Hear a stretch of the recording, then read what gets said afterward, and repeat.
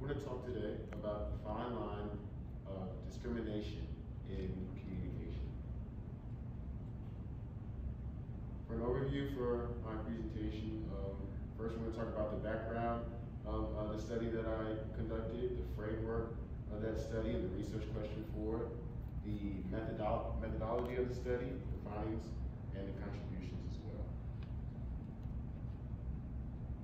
It's said that hate is taught. You don't come out of the womb hating anyone or even with any prejudices. We don't even know we look like ourselves when we come out of the womb, so we can't have prejudices innately. So where do these prejudices and these differences come from? Why do they become so prevalent generation after generation? Well, this happens by these differences are kept and rebuilt and affirmed generationally through words. Most basically through communication. Words are used to otherize certain groups, to degrade them, and oppress them. And in some cases, these words become part of contemporary discourse, indoctrinated discrimination on a societal level that we still have not grown out of as a society.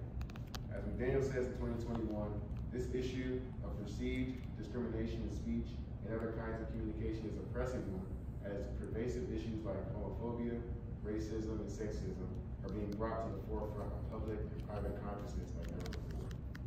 There have been many scholars looking into how this process occurs, but not too many looking at how it currently affects our specific conversations now. There's a form of discrimination in most kinds of communication that we use, from jokes to culture to everyday talk. As a young black man in America, my social consciousness is often burdened by this disheartening discrimination felt by so many in this country that don't look like me as well. But my personal experience doesn't really reach the implicit and explicit forms of discriminatory communication, that of women, of non-heterosexual people, or someone outside of my race. Even in an individual occurrence, discrimination is often interpreted on behalf of a group. It's believed that all members of a certain group are offended by the same thing. However, this belief requires the nuance of intersections of race, gender, age, sexual orientation, and more groups. Seeing that these groups are not simply the sum of their parts, but individuals with varying tolerances for discriminatory speech. This particular study investigates what constitutes something communicated as discriminatory, and if there is a distinguishable line between what is wrong to say and what is permissible, not for specific groups, but for everyone. For that reason, it's important to get participants of many different races, genders, and sexual orientations to deepen the reach of a potential commonality and perspective. The methodology I used for this study was I used convenience sampling to find 2 individual interviewees and 4 participants of a single focus group. All of these meetings were in person and audio recorded for accuracy, and the contents of these interviews and focus groups was then analyzed using Owen's thematic analysis process and teaming. The findings of the study yielded many differences between answers from the individuals, as you may have seen or you may have guessed. Differences included definitions of discrimination, frequency of personal experiences with discriminatory speech, and thoughts on where that line of demarcation between what's acceptable and what's not acceptable was. When asked what was their personal definition of discrimination, the first interviewee said that it was a word, or interviewee 1 said that was a word to describe someone else's feelings towards something that happened to them. The second interviewer said that it was when a person gets treated differently, poorly, because of their differences in race, religion, or anything really. And a focus group member said it was active hatred towards someone else because they don't look like you.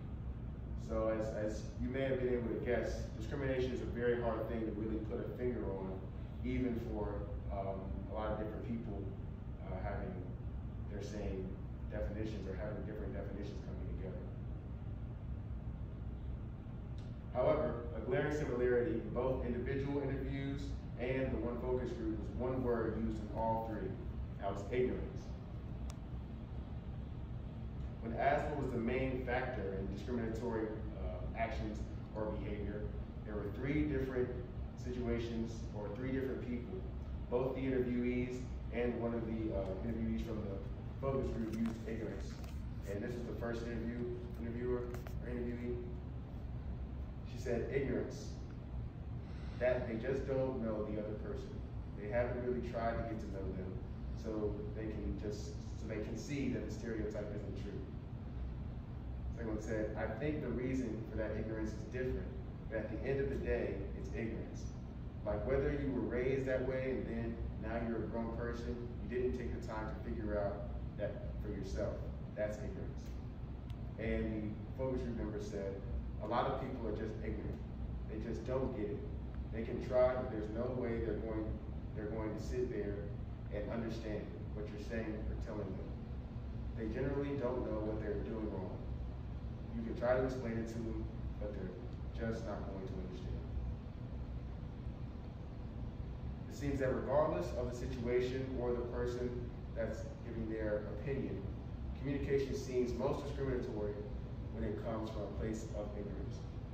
Following the Owen method of thematic analysis looking for recurring themes, ignorance was used in a context near the middle or end of the discussion, signaling a sort of surrender to the inevitable underpinning that signals discrimination.